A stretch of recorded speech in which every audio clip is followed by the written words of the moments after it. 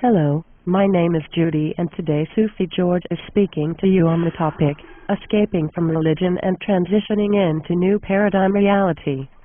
So, without further delay I give you, Sufi George. Thank you, Judy, and hello to you. You, especially, because you are one of the few special people who look at my stuff. There is a lot of guilt to deal with and to spell when you abandon your religion. You may feel like you are also abandoning your family, your neighbors and friends, your life. There may be a lot of fear when you get a glimpse of the real world that you've been avoiding. You may feel helplessly controlled and unable to find a way out, but we have been there and we have done that, and we will guide you through it. Meanwhile, here are some thoughts for starters. First of all, you have to entertain the idea of escape. You have to think about it. Maybe your fear is so great that you think you cannot even do this. But you can. You can do it in the complete privacy of your own mind, and the things you fear will never learn about it. Please accept this advice. You must first escape into a private place within you before you make your physical escape.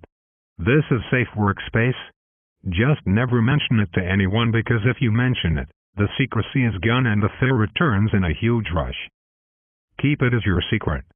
You can examine your situation dispassionately, rearrange what you experience, and do this in complete secrecy and privacy, and without fear. Just never mention it to anyone. When you have formulated a great escape in your private space, consider next what you're headed toward. What kind of changed life do you want to step into? You face an unlimited number of choices. Please accept this advice. Don't aim low. It takes the same effort to choose high, so while you are at it, do it. Your self-esteem has nothing to do with this. You neither deserve nor not deserve, it's not relevant. How high can you aim? Look around at people and see what some have accomplished in a single lifetime. You have the same lifetime as everyone else. What else do you have going for you? What do you have to build with? Especially, what do you really want? This is your chance.